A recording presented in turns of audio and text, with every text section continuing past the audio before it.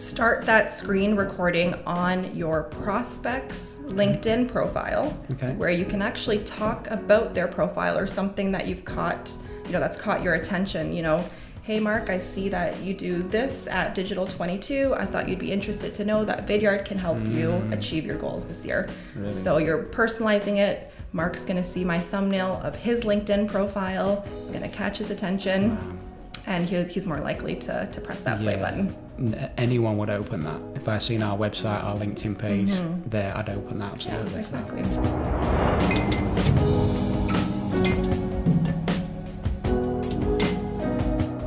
Hi everyone, welcome to Inbound After Hours. We have Marija on the show today. Marija has just arrived on Monday. She's come all the way from Toronto in Canada. She's come here to train our team, and thank you so much. Oh, you're welcome. You're doing an amazing job. I know you've had a big job to do. You've had another 20 odd people in there this morning training, and you've had jet lag. You've been out every night. Yep. And I can't thank you enough. You're leaving later on today, 2 o'clock, and you're going to the Manchester United football ground before you go. That's right. Hopefully there's some Man United supporters on the phone. Yeah, Alex is going to be taking you. So that should be good. Well, again, thank you for being here. I've got some questions for you today. Hopefully you can help us out. I would love to. Okay, so tell us a bit about you, Marija, how you ended up at Vidyard, and explain who Vidyard is. Yeah, for sure. So Vidyard is a video hosting and analytics company. How I ended up there, I actually used to be a high school teacher. Okay. So I've got a training background. So I ended up at Vidyard because an opportunity presented itself for a training team. So I lead our training department now. So we typically work with all of our brand new clients to do implementation in their first kind of experience with Vidyard. Okay, great. Yeah. So from a primary teacher, did you say? Primary school teacher? High school. High school teacher. Yes. And then what gave you the transition into the world of marketing and video? I kind of stumbled upon it. High school students are, a breed of their own. Yes, absolutely. I know you've got someone that's about to be a teenager in your household, so you'll experience that soon. I can relate to that. Yeah. But no, I wanted a new challenge, and in Kitchener-Waterloo, where I live, the tech industry is really booming right now. And it has been over the last few years. So, it's hard to avoid a tech company in town. So it just presented itself as a great opportunity, a new challenge, a whole new skill set. So I've really enjoyed it. Okay, great. I mean, one of the first training sessions we did back on Wednesday was with our sales team, the Go Video training. Can you explain to our viewers how important video is within the sales process? Absolutely. Well, I mean, even if you take out Vidyard from the equation, these days, obviously it's impossible on a global scale to visit all of our prospects and customers and have face-to-face conversations. Okay. So we know that we're using tools like Zoom or GoToMeeting to have meetings as often as we can, moving away from text, moving away from phone calls as much as possible. But with Go Video, the tool that we have, you're now able to send and record your own personalized messages that you can send really easily via email. We track people's view rates as well, so when somebody's interacted with it. So it really just helps humanize the sales process again, and kind of put a face to the name and help build those trusting relationships a lot quicker. Yeah, so it's the psychology behind that. It's that human-to-human connection. And I think you mentioned by the time a prospect comes through our door, they've probably met us 16 or 17 times through actually meeting us on video, or sending a proposal over, recording videos on there. Absolutely. Let's talk more about the platform. I know you've mentioned there's some really cool widgets in there. One is the animated GIF. Would you like to talk us through that? That's really powerful. Yeah, absolutely. So we know, videos have thumbnail images on them. So what's the next best thing? Let's have a moving thumbnail. So the animated GIF we've found has really increased click-through rates. It just tends to draw a little bit more attention. It's kind of a little bit more visually appealing. So when you come to a web page or even open up an email from somebody and you see this moving thumbnail, maybe it's somebody waving at you or pointing to something, or just a cool animation, it tends to draw the eye to it a little bit more, and you get a little bit more interaction from your audience. Yeah, I agree. I mean, one tip you give Caroline, our sales lady, is to actually write the prospect's or the customer's name on a whiteboard. That's right. Then it's more personalized. They're more intrigued to open that video. You got it. Yeah, when you've got your prospect's name on that whiteboard, it really shows that you've taken the time to record a video just for that person. It's not a mass email that's going out to 100 people. It's very tailored. So, I mean, if you opened up an email and saw somebody holding up your name on a sign, you're probably more tempted to hit that play button to click that, than otherwise. Okay. I mean, I'm pinching all your ideas here from the training earlier. And another good thing you tell us is using playlists. Yes. Would you like to talk about how the advantages of using playlists in the sales process? Absolutely. So, I mean, one of the things that some sales reps will find daunting is the idea of, you know, sitting in front of their webcam and recording videos of themselves. Maybe they don't know what to say. Maybe they're not comfortable on camera. So having the option to use a playlist will let you actually leverage existing video content. So you might choose to do a personalized 10-second introductory video, you know, introduce yourself, let them know why you're reaching out, and tell them, you know, keep watching. I've got a quick demo video to show you what Vidyard or what Digital 22 is all about. And it kind of just fades into this awesome video that your marketing team has, you know, put together that you don't have to recreate for yourself. That's fantastic. And and we've done that since you've been here. So Caroline says, hi, Mrs. Prospect, and then this just goes straight through to an About Us video with our team waving and introducing themselves. Okay. And then let's talk at the end of that process. What about the CTAs, the call to actions at the end? Is any best practices for call to actions? Yeah, the best practice, and we like to use the hashtag never fade to black. So when a video comes to an end, it shouldn't leave your prospect wondering what's the next step or what should I do now. So we have a really great opportunity to include a call to action that automatically appears at the end of that video. And what we're seeing really commonly with sales reps is allowing your prospects to book a meeting with you right from that video. Okay. So you can link this to your HubSpot calendar, to your Calendly or Drift calendar, whatever you're using. And it's just a nice designed button that takes people into your calendar so that they can book that meeting with you.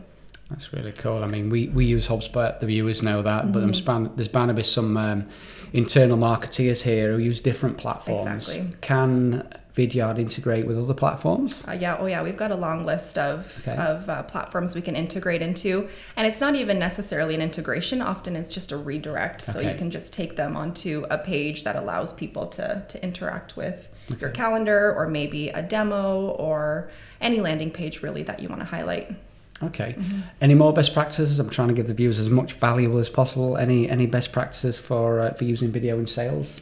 Yeah, lots of best practices. I'm thinking if this is your first time maybe sitting down, you're ready to start using the tool, I'll first start by saying we do have a free version of Go Video. So anybody can go to the Chrome web store, look up Go Video, and get started for free.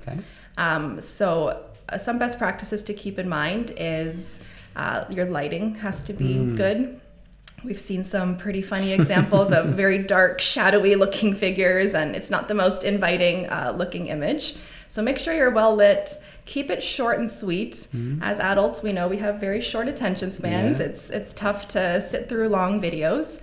So the quicker you can deliver your message, the better. And then personalize it. You know, personalize it as much as you can. If it's that whiteboard, if you're doing a screen recording, which is another option, we always recommend start that screen recording on your prospect's LinkedIn profile, where you can actually talk about their profile or something that you've caught, you know, that's caught your attention. You know, hey Mark, I see that you do this at Digital 22. I thought you'd be interested to know that Vidyard can help you achieve your goals this year. Really? So you're personalizing it. Mark's going to see my thumbnail of his LinkedIn profile. It's going to catch his attention, and he's more likely to press that play button. Anyone would open that. If I seen our website, our LinkedIn page there, I'd open that, absolutely. Yeah, exactly. Okay, so let's talk a bit more about lighting. We've got people watching and listening who haven't got big budgets for lighting systems like we've got here. Is any best tactics for lighting and cheap alternatives? Oh yeah, the cheapest is if you've got a window nearby, which hopefully everybody does.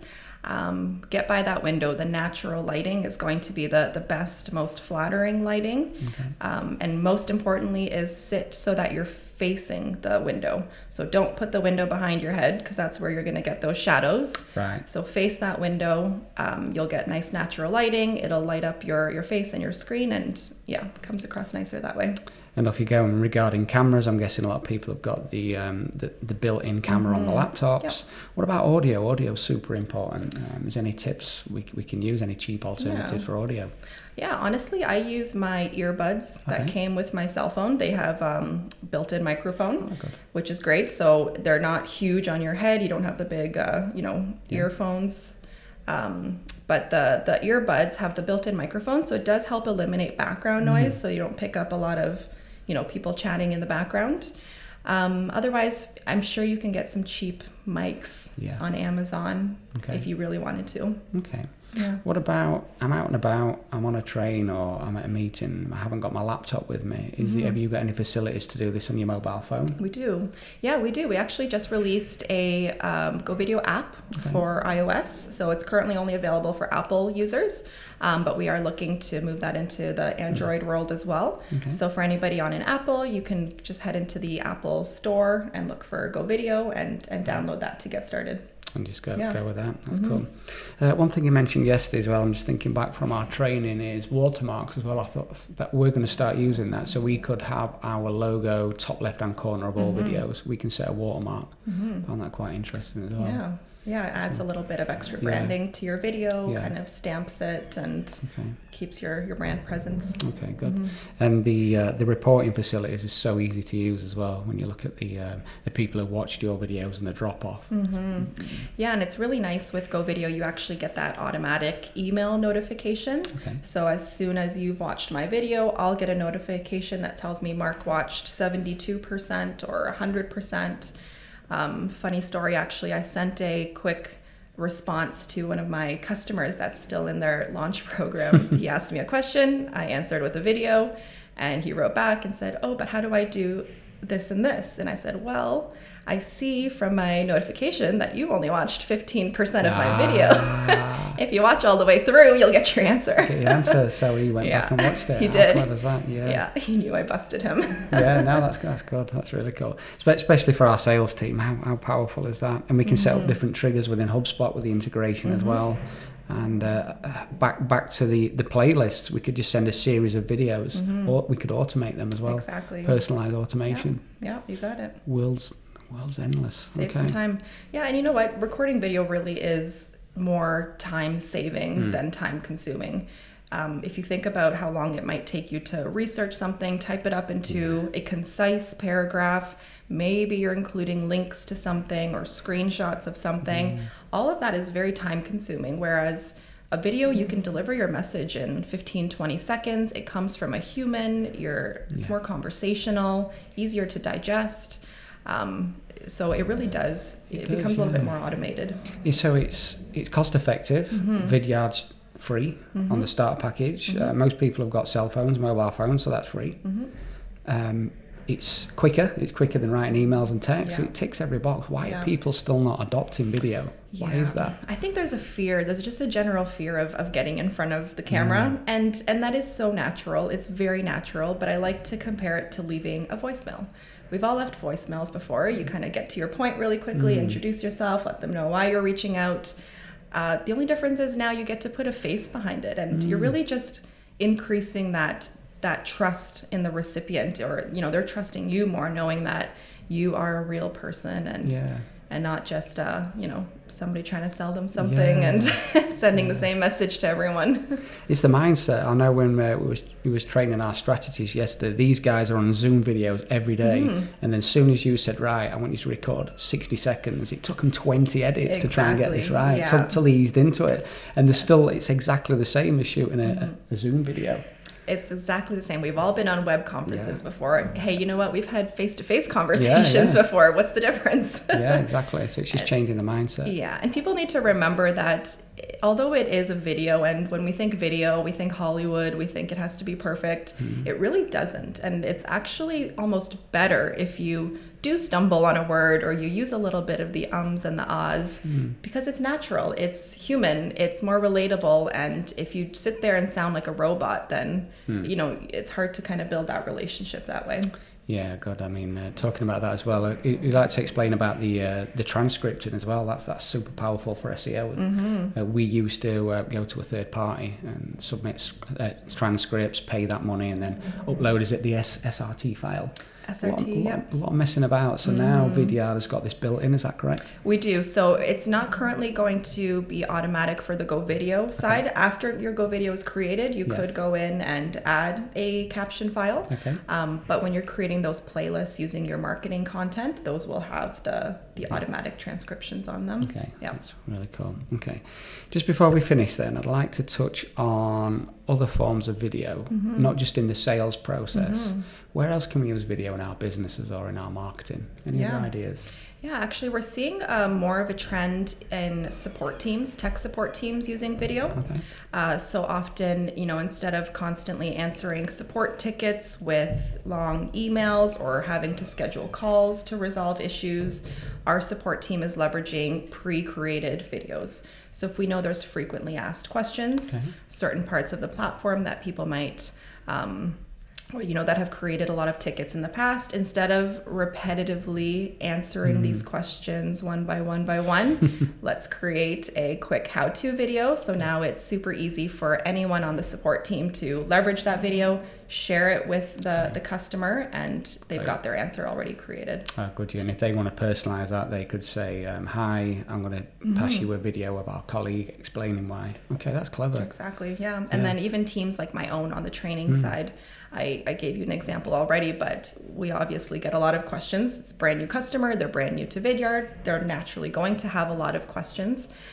So I've created a video hub with kind of quick little bite-sized pieces, 1 to 2 minutes long, that explain each of our features. So again, it's so easy for me to just send this little snippet. If it still doesn't answer their question, they can come back, but more often than not, it's saving us a lot of time and resources to have the videos pre-created for them. Okay. Is there any chance you could send us a link and we could put that in the show notes for the viewers? Yeah, I think that'd be really helpful. Yeah. Showing an example, that'd be good. And anything else you've got of value, please send over and we'll put in the show notes. Yeah, definitely. Okay, I'm going to ask one more question, if you've got any left, that is. Any key takeaways for the listeners? Anything else you could provide as a value? Key takeaways. I would say often when people think of video, they're seeing dollar signs in front of their eyes. Okay. We know video can be highly produced, which is very expensive. You guys have a lot of great equipment in this room, but it doesn't have to be. Anybody can make a video. Everybody's got a cell phone. Anybody can get Go Video for free.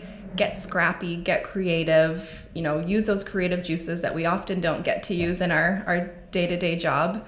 And just put yourself out there, give it a shot and see what happens. We've got some great numbers already from our customers. Are you familiar with SalesLoft? No. So it's an automation tool that sales teams will often use. Right. So it just allows them to send emails to their prospects in a series of sequences. So they actually just released a report, and they looked at 134 million emails that were sent last year by sales reps. And of those emails that included video, there was an increase of 25% in response rates. Wow. And that's a big number, 25% increase when video was included versus not. Yeah, we use a similar function in HubSpot sales. Yes, exactly. Yeah, very similar to that. Yeah, so that's one for our to-do list and start using video in the sales process. Absolutely. Hope you enjoyed that. Loads of value there, and we'll see you soon. Take care, guys. Thank you. Bye-bye. Bye.